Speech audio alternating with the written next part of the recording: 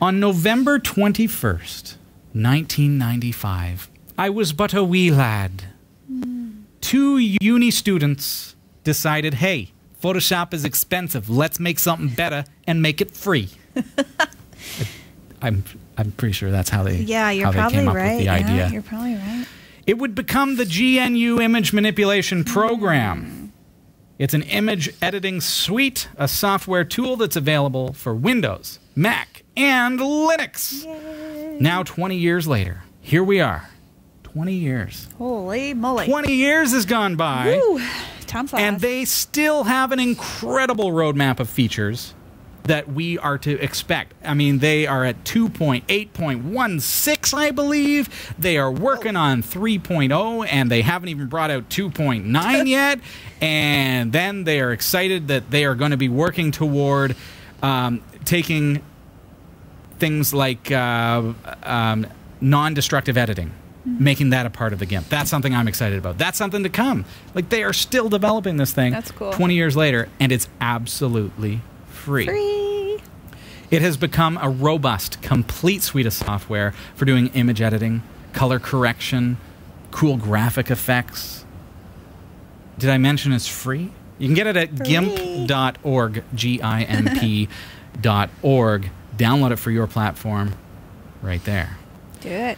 So I figured, because the GNU Image Manipulation Program has given us 20 years of free image editing software, why don't we take 20 weeks to give you GNU Image Manipulation Program tips? Sounds good. So to beginning me. tonight, we're going to kick it off with number one. And we're going to learn to change the color of any bright object in 5 seconds flat. What? I'll probably take a little longer to explain Stretch it out, Robbie. We got to fill the rest of the show here. Once you've got it down, once you've got the process down, that's all it's going to take. Okay. We're going to get online. I need a picture to work with. We are taking this right from the scratch. We're taking this right from scratch. We're going to do this like we were doing it at home and in real time. No post-production editing or anything like that. This is the real deal, folks. I'm going to head on over to Google and go to image search because, hey, it works. Yep. It's pretty decent. Let's find us a pic here. Let's find us a picture. Okay, so in Google image search, I'm going to type in blue car. Blue car. All right. Blue car. All right. That's a blue car. Next step. That's a blue car. Because we're broadcasting this on the air, we're going to go search tools, usage rights, and if you're using this for your website or anything, any kind of presentation, you want to do this, labeled for reuse with modification. That means that this image is licensed for me to use for free. And I can show this to you on the air, and I probably won't get sued. And if I do, it's okay because I've shown that we have the rights to use this. To do it that way, yeah. Yeah. Okay, so hey, there's a blue car. That's sweet. Cool. I like it.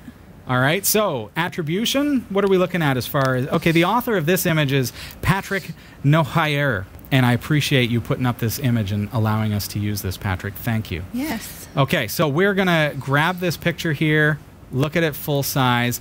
Let's save this to our computer. I'm just going to drop this into a temp folder /TMP. I'm using the GNU Image Manipulation Program tonight on a Linux computer. Again, it works on Windows, it works on Mac, so I don't care what platform you're on. It's about freedom. You can use the GIMP on any platform, all right? You can. That's the deal, because that's how we roll.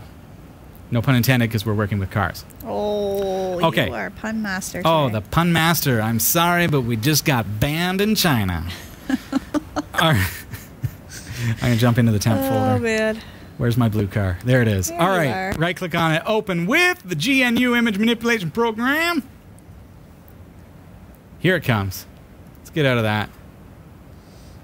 GIMP 2.8. Now, I don't even have the latest and greatest version that was released earlier this week. I'm going to convert the colors. All right. So, first of all, I don't like... Oh, dear. I just locked my whole system out. Oh. I'm so kidding. I accidentally... This is why we do things live on the air, to show what... I hit Control-Alt-L because I am also a Photoshop user, and so that brings us to something about GIMP. Oh dear! I gotta learn. I have to learn. You have to learn too that there are different key commands.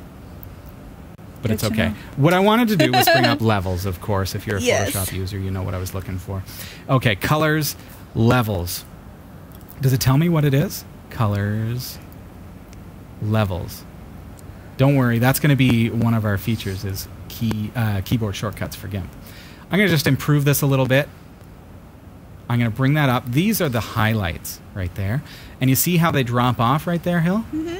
That means that that's kind of where the highlights begin in this picture. So having the little triangle there, Yes. bringing it in is going to brighten that up a little bit. Mm-hmm. Shadows are starting at about the right point, but now I want to just brighten it up a little bit. This is with the levels tool. See how much of a difference that makes to my image? Beautiful. Okay, so we want to take this car and we want to make this red. How would we typically do that? Like, would we paint it? Seems like too much work. Oh, it would be a huge amount of work. So am I going to go through here and go like this? Oh, yeah, there you and go. how cheesy is that going to look? Oh, and I'm covering it up, and it's, oh, I just colored outside the lines. No way. That ain't happening. Watch this. Let's make a new layer. Okay. All right, it's a transparency layer, so we can put anything on here, and then when we turn off that layer, it goes away. Disappears. See like that? it. Good job. Do you love it? Isn't it amazing? All right. Down at the bottom, there's this hidden little tool that allows us to toggle quick mask mode. First of all, I want to select none. Everything's a right click, select none, because I had accidentally selected something there. Okay. So by clicking on that toggle quick mask, which it shows the command is Shift Q, okay, so I can do that way as well. So Shift Q, and then grab your paintbrush and start painting in the car. That's time consuming. It's going to take you forever, right? So I'm going to show you how we can do this really, really quick. What did I say? How long is it going to take? You said 5 seconds. Do you think it's possible? I believe you. We shall see if you could pull it off or not. About to blow your mind. All right. So I've got this new layer here. Watch what I can do now. I'm going to change the layer mode to hue. Okay? Mode hue. And I've got that transparent layer highlighted. I've cleared it. It's blank. Now I've got red selected. I can click on any color. I can make this yellow. I can make it red. I can make it blue. And then I can change the size of my brush because I've selected the paintbrush tool here. And as I change the size of my brush, look at what happens to my marquee to show the size of that brush, the scale. It's pretty big. Ready? Now Okay, color. there we go. All right. I see something What happening. am I doing? Something's going on. I have a selection. Look at. Oh, there we go. Okay, that's better. I had a selection where I had dragged my mouse over. See, trial and error. Live television. people. Unbelievable. Look at that. It's a Okay. brand new car. I don't believe it. There we go. How crazy. All right, so now that's what I've actually painted. Okay. It's a hue layer, so it recolorizes that. So what we need to do is now right-click on that painting that I just created and go alpha to selection. And that shows me where I painted outside of the lines. Okay? So I'm going to grab the eraser tool right here, make it a slightly smaller brush. How big it's going to be is going to depend on the resolution of the image. And I'm going to zoom in here, and I'm going to simply delete from my red. Now see, if I go over the line, watch what happens. It turns back to blue. Oh. So all I'm doing is I'm just removing that little bit around the edge where I've gone over. There's a little bit on the bumper. See that? There shouldn't be any red on the bumper, so I'm just going to kind of remove that. Although there is a little bit of a blue reflection. So I can touch that up. I can clean it up. Don't need to color the wheel. And you notice that it didn't really do anything to the wheels. It's because they don't contain a bright color. Interesting. Okay. So if I want to color any object, and we're using cars here as the example. It's a fun little way to do it. It could be a lamp. It could be anything.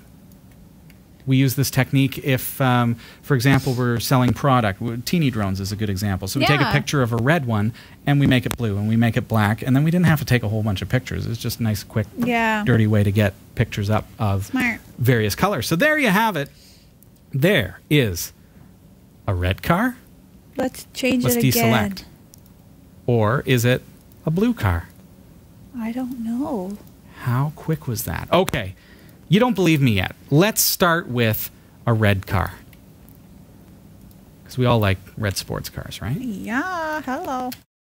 Red car is my search. And again, search tools, usage rights, labeled for reuse with modification. Let's find the coolest one that we can find.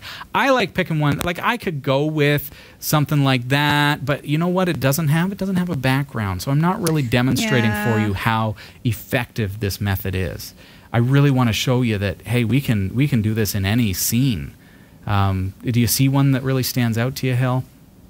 I'd like to find one that has a really good I don't even scene. know car names. Yeah. I'm like, oh, pick the red car. They're all red. All right, all right.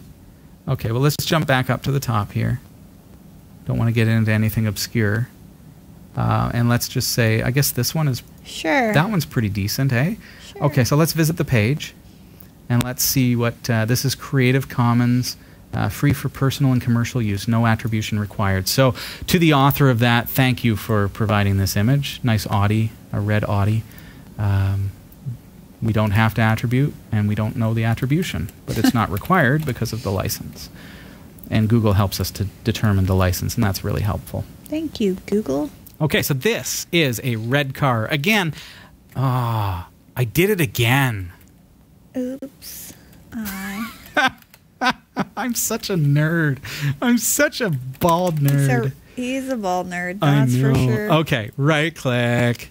I'm going to figure it out, and we're going to cover it in a future show. Levels, because I know Anthony's wondering, hey, what are the hotkeys? Okay, so I'm just going to fix up the levels a little bit here. Okay. Looks good. I don't want it to go orange. I want it to stay red. It's just got a little bit too much shadow at the front. That's a photo flaw, and so we're just kind of touching it up a little bit. Okay, so... let's create a new layer. Notice I'm not going to create any marquee that's going to make it not work. Now I'm going to choose, what do you want to do? Let's do yellow. Let's take this beautiful red car and make it yellow. Okay? I'm going to change that blank layer mode to hue. I'm going to change the brush size to something that seems reasonable for this size image. And I'm going to start painting. Oh. I can go outside the lines. Okay? I love that. I'm not having to be precise by any stretch. Done. Okay, so now turn off that layer to see what I've painted. I missed part of the grill. Doesn't really matter because it's not got a color. Yeah. Notice that it didn't change black to yellow because it doesn't do that. It looks for color and changes it to a different hue. So now I want to add an alpha to selection to see where I've gone outside of the lines, and then use the eraser tool with a smaller brush size and go around the edge and delete anywhere where I've accidentally colored things yellow that shouldn't be. So I'm going to go around here. I do not have to be precise. You'll be able to gauge this, and it's going to be different on a per image basis, and that's done. I can pull some of the yellow out of the window. Oh, yeah. See how the window got tinted a little bit? I can pull that out because that doesn't make any sense to the image. There we go. And Much better. there. Oh, I got a little bit on the mirror. There we go. Okay, so select none. There's the image. That's what I've come up with. And ready for the original? Whoa. There it is. A red car turned yellow. And again, we're using cars as the example tonight because I thought it'd be fun. But you can do this with anything that has bright colors. Your prom dress. There you go. Oh, I wish I had Is it gray or is it purple? You be the judge. It'd be fun. For real. There you have it, folks. This is Category 5 Technology TV. That's how to colorize a bright object. Love Change it. the color of a bright object in about 5 seconds. Doesn't take any time at all. And you will woo your friends and woo your customers as you are able to change things. On future episodes of this series, this is 20 tips for the GNU Image Manipulation Program. 20 weeks of tips at that. We are also going to be covering how to remove things, objects from images. Actually pull them out of the image while retaining a background. But how's that possible? How can I take out a sign from a field and all of a sudden it's filled, like you see the field that was previously blocked by a sign? I'd like to know how to do that. How do you remove an awkward boyfriend from a family photo or something? We're going to cover it all. Yeah. We're going to cover it all, folks. So don't miss the series. Tune in again next week, and we're going to have more tips for the GNU Image Manipulation Program. Thank you to the developers for bringing us such a great tool. It's absolutely free. Get it at gimp.org.